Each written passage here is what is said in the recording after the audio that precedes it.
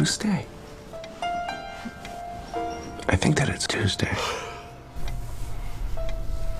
It feels like Tuesday. It's Tuesday, and I had a to-do list of things to do today. I gotta fix the minute hand on this watch. I can never find that jacket. I should go. It feels like it's been missing for a while. Why does it always take me so long to leave the house? Every time I leave my apartment, I think that the next time I come back, it'll be up in flames. I've walked these same streets in the same exact order so many times, it doesn't even feel like I'm walking anymore. It feels like I'm watching myself walk. Sometimes I wish I had a video camera to capture my every mundane moment. Then I could watch my past self like some form of time travel.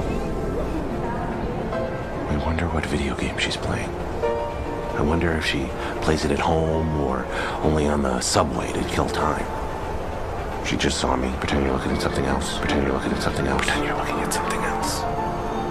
Why is that man staring at me? Did I shave wrong? Maybe he knows I'm wearing a broken watch. I can feel everyone's eyes. They're all thinking the same thing, but nobody wants to say it. I should get off. This isn't my stop. But nobody knows that. Nobody knows that.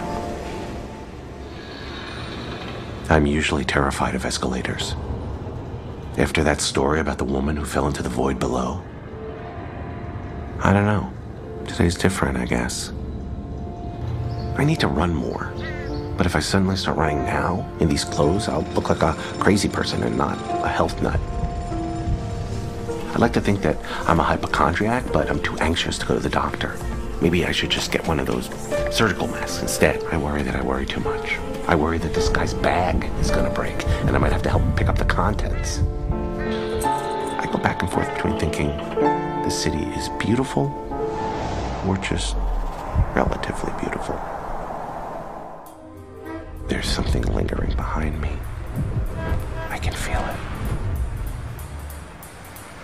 Nothing. There's nothing. Besides this napkin. It must have fallen out of my pocket. Is that napkin following me?